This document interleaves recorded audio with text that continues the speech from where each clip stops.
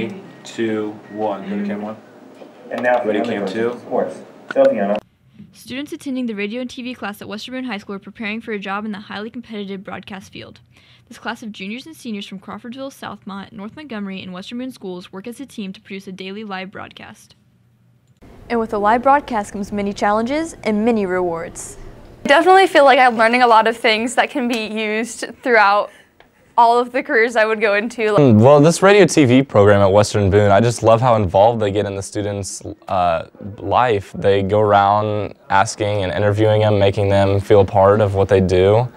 And just to inform us every day during second hour about news that's going on in the world. And with the addition of a TriCaster 410, new studio cameras, and a studio larger than many colleges, Western Boone's radio and TV looks to be competitive for the next several years. For WBTV News, I'm Peyton Armstrong.